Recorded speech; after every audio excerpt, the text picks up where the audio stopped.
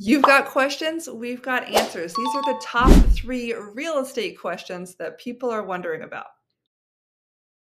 The next question is, what's happening with housing prices in 2024 and beyond? If you like to watch YouTube, you might have seen headlines almost every day predicting that the market was crashing, had crashed, would continue to crash, and maybe there would be buying opportunities, right? We all kind of thought that was a possibility, and we certainly did see a dip in housing prices after the change in interest rates in 2022.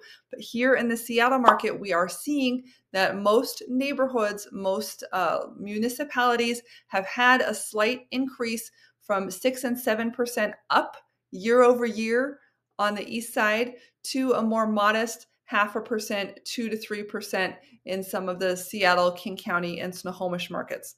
Some areas, unfortunately, like Redmond, are down below where they were last year, but with the rest of the market trending upward, I don't expect that to last for long. Let's see what the experts think. Here you can see a chart of what is predicted for housing price change over the next couple of years. They were predicting 3.3% for 2023, and that's very close to what we've observed here in Seattle this year.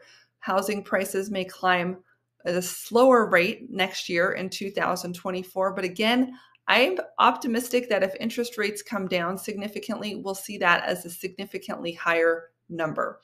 From there, things will continue on at a modest pace, but going up in a positive direction. So if you have been waiting for that crash to happen, it has happened. Congratulations. These are the new low prices. Buy now or forever hold your peace, because the experts say prices will continue to climb.